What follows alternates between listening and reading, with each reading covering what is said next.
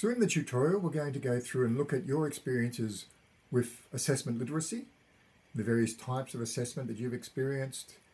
some of the issues you've had with assessment over the years, and some of the mechanisms you can put into place to try to ensure that your classroom has a fair and equitable assessment environment where everyone is comfortable with what's happening and that the assessment is useful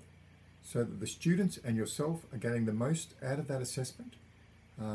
and students' learning is maximised as a result. And we'll also look at those cognitive verbs and explore what they mean. Of course, you'll be using those when you construct your assessment items for your assessment tasks in this course.